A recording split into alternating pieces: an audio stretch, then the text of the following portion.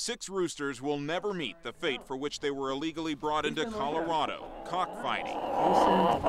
They look more like hens, missing combs on their heads and wattles beneath their chins. Evidence they're fighting cocks, says Doug Kelly, Denver Animal Shelter Director. It's just something that we're usually aware of one step too late. So what's going to happen to these 6 fighting cocks? Well, unfortunately, they will eventually have to be put down for one simple reason. They were only bred to kill and cannot be put back into a farm environment. The post office reveals the roosters were bound for a man named Rufavio Everett at this Denver address, 3455 Downey.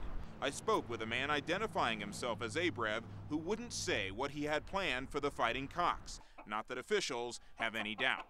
It's a horrible situation where the roosters will suffer greatly. Now the courts could decide if Everett should suffer greatly too, with jail time. Chris Schabel, News 4.